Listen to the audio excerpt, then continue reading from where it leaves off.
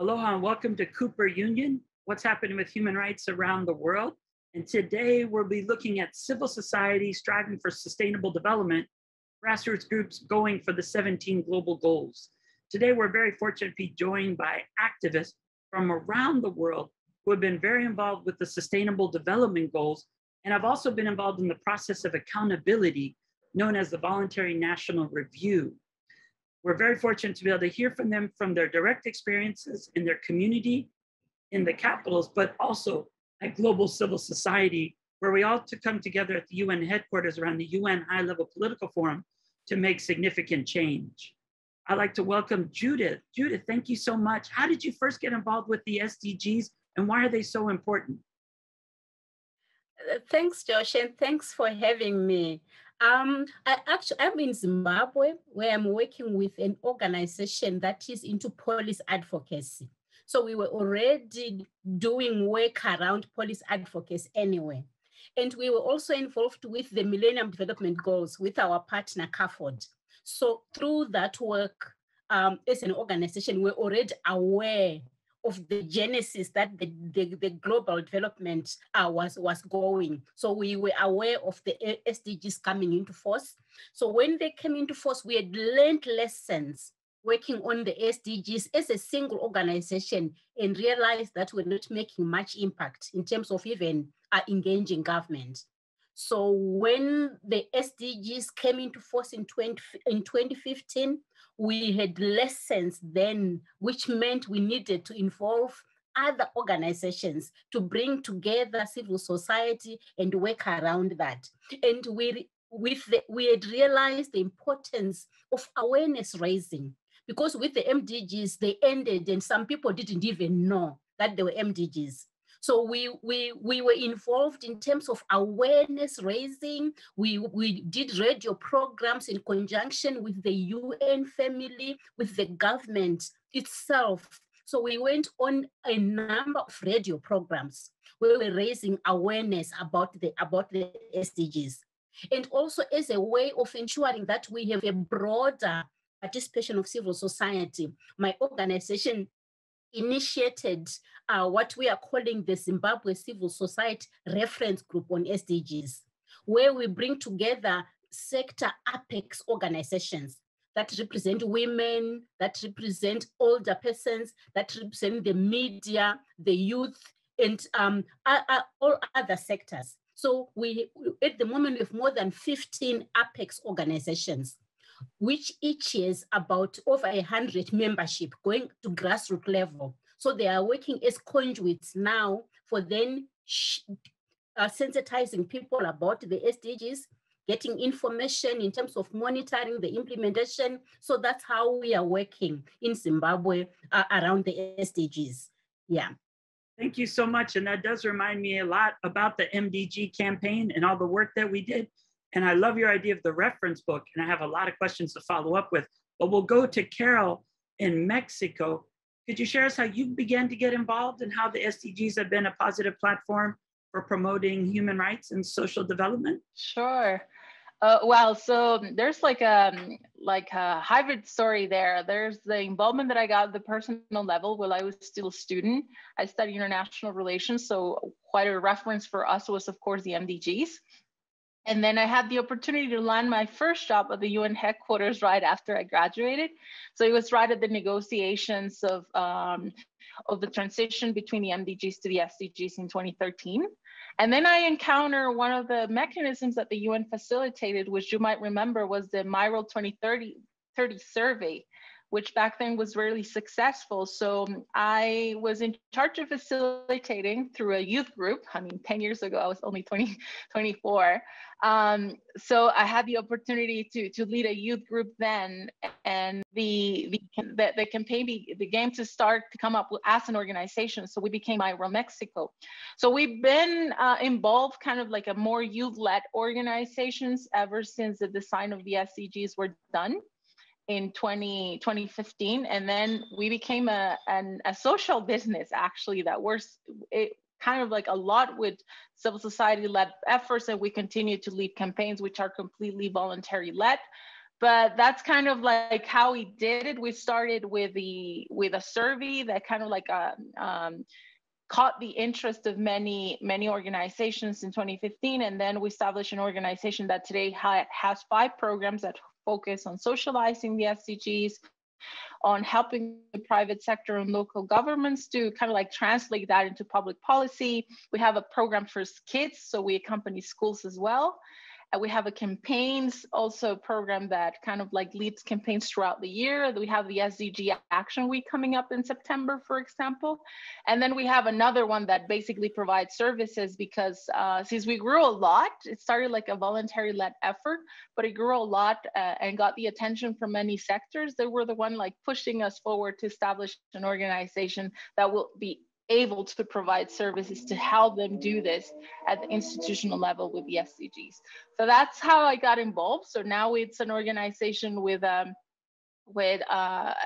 least 37 people working on the 5 different programs that we have. And we have more than 100 member organizations. And we still have a lot of volunteers leading different efforts with the SDGs. So it's kind of like a crazy journey, but that's how it started. Although that's an excellent example of really actualizing the 2030 agenda at home. And it's exciting because we also did those surveys. I remember doing those surveys at Earth Day and different events. And it was just a way to begin the conversation around the world. So that's exciting. What I did too. We'll now move to Cathy, who's focusing on the SDGs in China. Cathy, how are you and how did you get involved with the SDGs? And why are they so important to you? Yeah, and first, thanks for having me as well. Actually, although by nationality, I am a Chinese citizen, but actually my focus on SDGs has been more from an international level. And in terms of how I got involved, I think I started with SDG 13 on climate, and which is still my main focus right now. So basically, I follow the SDG 13 from the youth perspective and also from a women and gender perspective.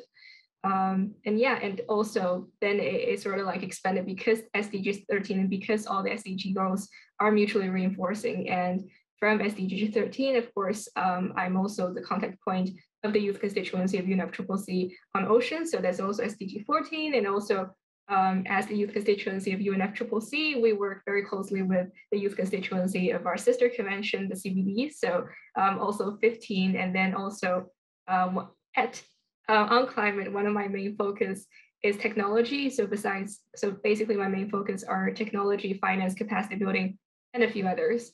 But yeah, technology, of course, is highly related to energy. So 7, and also because I follow climate from a youth perspective and a women and gender perspective, that also touch base on SDG 5. So yeah, many nexus in between. So that's in terms of how I got involved. Yeah, basically. Thank you. And it's true when you look at the interconnectedness of the SDGs, what's important is maybe what Judith can get into is how we expanded the MDGs from those 8 to the 17 sustainable development goals. And was a big campaign to make sure that SDG 5, focusing on gender justice, was still in existence. Also SDG 6 on the right to water. I remember Palau really leading the way on that to recognize really those first 7 are sort of economic, social, and cultural rights.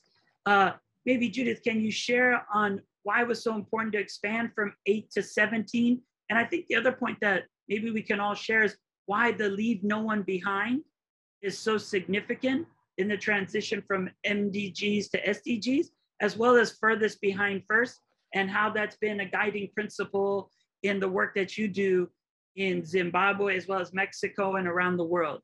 Judith? Thanks, Joshua. I think the world just realized that the reality is poverty anywhere is poverty everywhere. So really, we know that with the MDGs, it was almost like it's meant for the global south to implement, with the global north giving technical support and all that. But then development, especially in this globalized world, does not work like that because we are now one global village. So if there's negligence in terms of addressing whether it's human rights, whether it's poverty, whether it's gender issues in one corner of the globe, invariably it's going to affect and impact in one way or another to the rest of the world. So I guess that was the realization. So really, I think it is important that by broadening the SDGs to cover all aspects of human life and to ensure that it's development for all, not leaving anyone behind, and that all the UN member states that signed onto it are committing to implement for themselves and by extension for the rest of the world. So it's important in that way. I think the MDGs were too limited, focused on a few things, and even in terms of saying we want to have poverty, meaning the other half was already condemned to be left behind. So the SDGs really are broader, moving like that. Joshua, what was your next question? What was the other part of the question? It was exactly that, of the leaving no one behind and furthest behind first, yes, and how that's guided your work in Zimbabwe. It guides our work in the sense, like what I shared with you with the reference group, where there are organizations that work at grassroots level, doing various interventions. Some are into direct support, some are into provision of services, and it's mostly for the marginalized, and especially drawing from Zimbabwe, where the economy is not doing very well. So while it is the government's obligation to meet the needs of its people, it always fails to do that.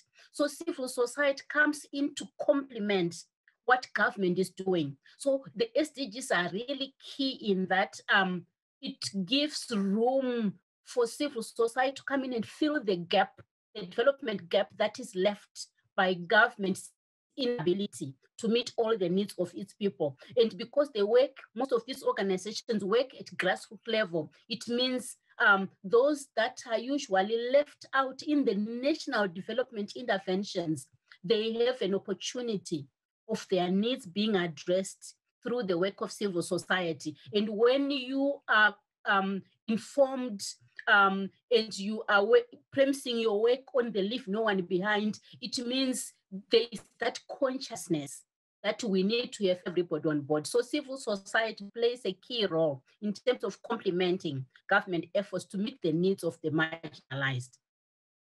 Thank you. And Karol, can you share the same response looking at Mexico and the work that you're doing there? Yeah, I think that from the very design of the Sustainable Development Goals, it was clear that it got people's attention to participate. I mean, the numbers were there, the stakeholders were there in a demand. Even if you go back to September 25th when Malala and a few of us were there, the call was clear, like, we're looking at you, was because we adopted collectively. This is something that didn't happen with the MDGs. As you know, they were adopted closed doors. They didn't have a consultation. They were basically the demands of the global north with the global south and stuff like that. So, and we had a totally different world, even though it was only 20 years ago, it's totally different from what we have now. So the challenges increase, the accountability increase. We have technology on our side to make people participative in this process. And of course, we have bigger issues that need collective action. I mean, COVID is a great example of this. What happened in one place in the world can impact another completely different part of the world. So we need to revalue how important the SDGs are when you look at all of the international processes, because this is the first time that we put so many ambitions together in one place. We know what to do. We have the responses there to make it happen. They're not perfect because many things were left aside, of course. But this is something that definitely make a turning point when it came to the SDGs. I witnessed it at a grassroots level. People wanted to be involved in an international process. People wanted their priorities to be there. People were clear about the fact that governments are not going to cover all of the needs and the urgencies that we have. So people wanted to be involved. And I think that we, as civil society, need to keep that spirit forward and even expand it, because we now have the answers, that we have the plan there, but we need to get more people, more stakeholders, more sectors involved. So in the case of Mexico, and what I've witnessed at the grassroots level is that interest, especially from youth. I would say that something that it's to stand out of this agenda is the role that young people are having, people fighting for climate justice, people fighting for gender equality, inequalities, and other forms of, involvement. And you see it at that. Maybe we're gonna talk about the HLPF, but the HLPF, it's becoming bigger and bigger because of the interest of young people. That's something to applaud, and that's something to keep pushing forwards, because we're looking at what governments are doing, but we also know about the responsibility that we have as sectors to implement and make as much as we can the targets of the SDGs together. And you might remember that you were involved in the consultations that the first some of the first drafts that we have from the SDGs have more than 17 SDGs, cover much more of what we wanted to be there. But unfortunately, that went through intergovernmental negotiations and some of the things had to be cut down. But that gives us a good precedent for the next agenda. We need to start talking and thinking about what's going to come after after 2030, and maybe that stuff that was left behind is going to be included now. And the agenda is clear. The integrity of the 5 pillars of the agenda: people, planet, prosperity, partnerships, and peace are key for moving us forward. And that implies leaving no one behind, people, but also not leaving behind our planet, which is something that unfortunately we have done for so long. So that's a little bit of our experience here. No, that's great. And that brings up the Intergovernmental Panel on Climate Change report that just came out on Monday. It also highlights really that we have economic, social, cultural rights in the SDGs. We have fair economy, we have climate justice, and we have peace, justice, human rights, and partnerships, new partnerships where we all work together, where it's not that traditional development model that existed that didn't really empower and engage people. And so, Cathy, how have you been involved with the Leave No One Behind and Furthest Behind First? And what are some of those aspects? Yeah, and first, I really echo with what my co-panelists just mentioned, and also the IPCC report, because actually by profession, I work in private finance, and my job has nothing to do with climate change, and I'm just in the private finance team.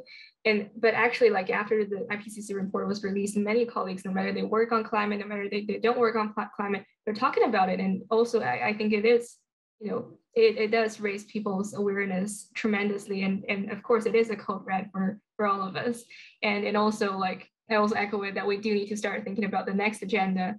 And also in terms of not to leave anyone behind, because my main focus is on the youth constituency and women and gender constituency. Of course, what we advocate for is not to leave us behind the civil society stakeholders, namely youth, women, and indigenous peoples.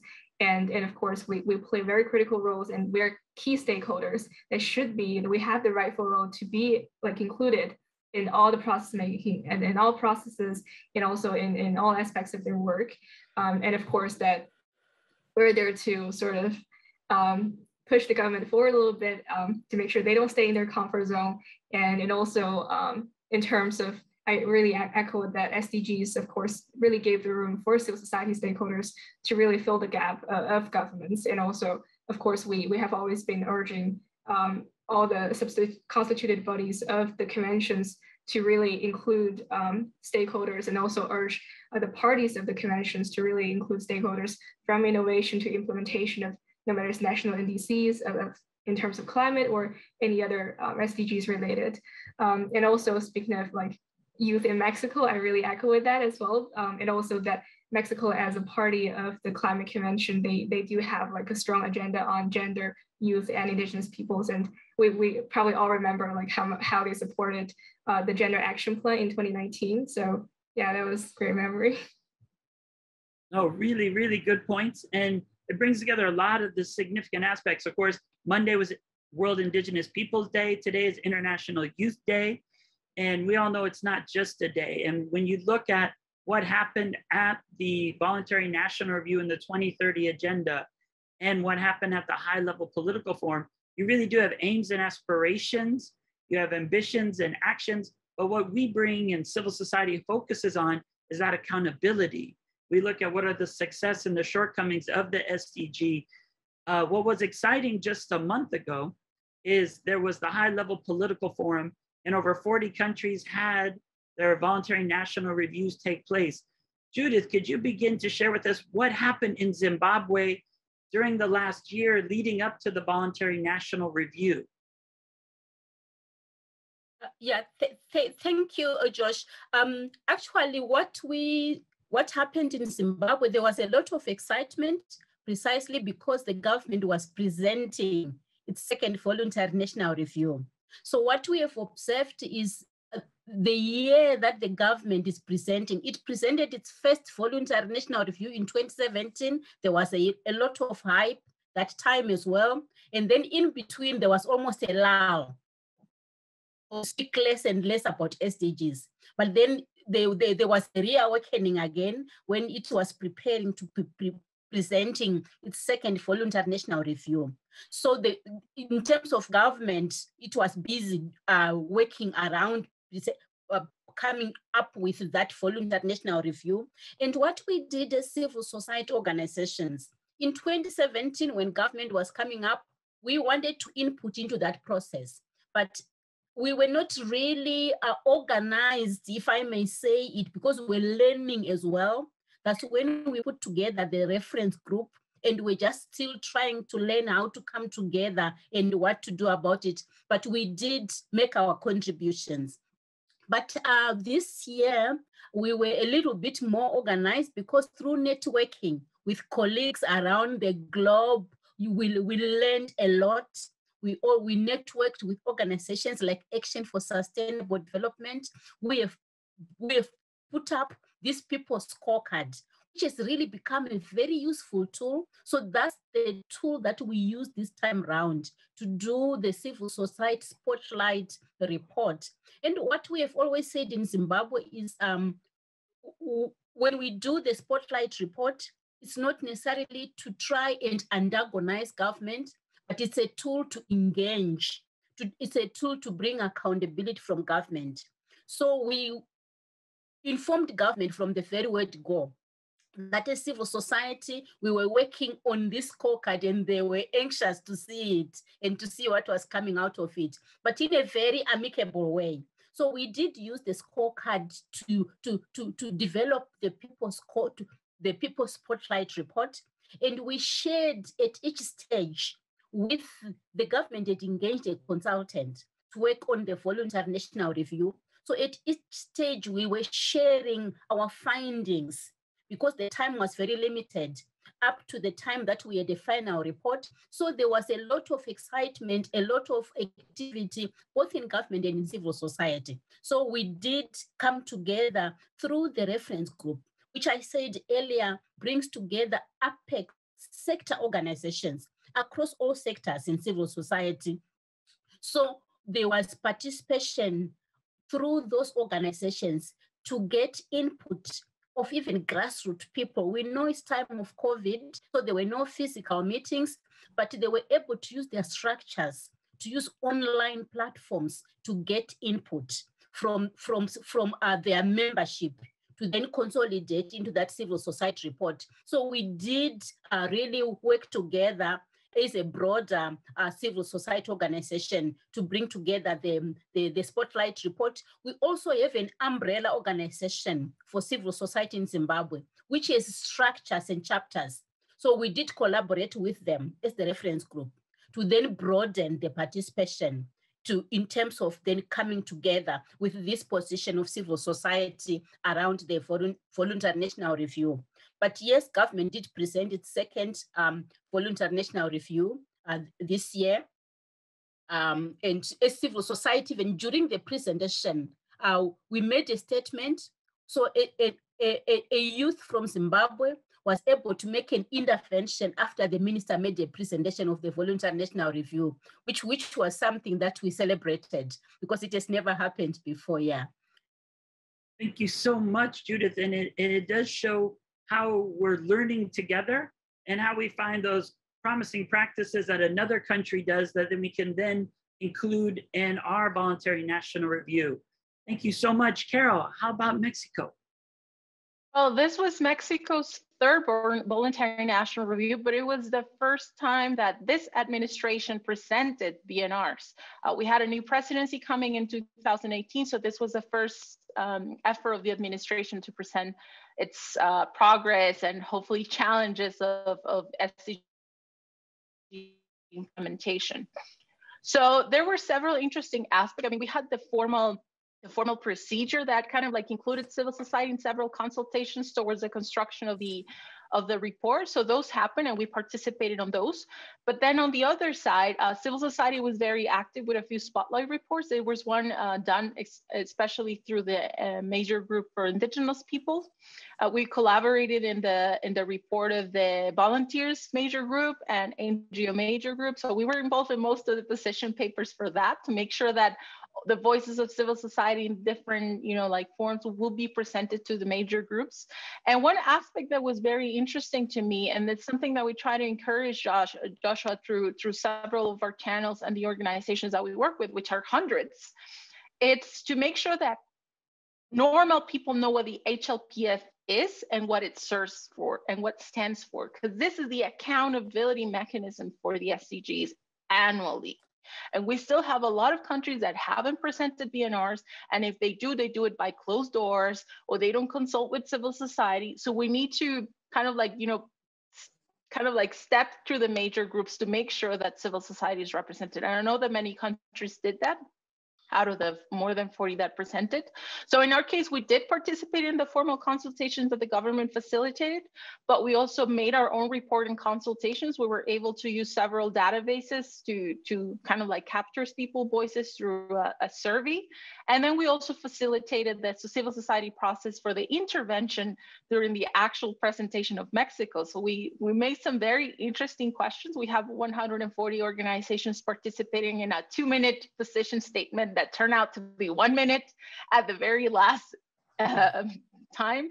But we managed to do it. And I think that one of the aspects that, again, I would value the most out of all this process, that we were able to engage new civil society, but also citizens who wanted to be involved in this process and understanding that they can participate in the side events, in the labs, in all of these things. I mean, virtuality in that sense gave us an advantage, I would say, compared to other years. And as for the content of the VNR, which is another topic that we could have another call about, that always, has its ups and downs. It's a very different perspective from what the government sometimes present to what civil society is perceiving, and that's inevitable to happen. But they were receptive about it. I do have to say that despite some changes that have happened in the government in terms of the position that the 2030 agenda had, it was first position at the presidency level, and they changed it to a ministry, which is kind of like sad. But they were receptive, and they were open to have consultations. I do have to say that. And well, yes, that's to sum out a complete process. Thank you, Karol. No, and that's important. And you bring up a point. Yes, the United States has not gone yet. So in Hawaii, we organized the voluntary local review with over 100 civil society. And the point you brought up, as well as Judith, is those VNRs are too short. So we did a 90-minute VLR, voluntary local review, bringing together public, private, and public elected officials to actually have a deeper discussion about the SDGs and the Aloha Plus Challenge here in Hawaii. I know we're wrapping up. Cathy, is there anything you'd like to add about China and also about youth participation at the high-level political forum? Yeah, I think because of course this year is quite important for China in terms of sustainable development because of the COP15 of this CBD. I mean, at least we hope that will take place as planned. Of course, it is a great opportunity for China to show their ambition, but of course, there are also concerns, like we mentioned in the VNR, that in our MGOS statement, that of course, we do appreciate their efforts in terms of like alleviating poverty and also a few other aspects, but of course, that many of our questions in terms of civil society engagement have been more or less ignored according to their answers. So yeah, there are definitely challenges ahead. We definitely have to continue organizing. Mahalo nui. Thank you, civil society and amazing women leaders from around the world for sharing stories about the successes related to the SDGs. as well as new initiatives to improve our daily lives related to development and peace. Thank you. Thank you. Thanks, everyone. Thank you very much. Thank you.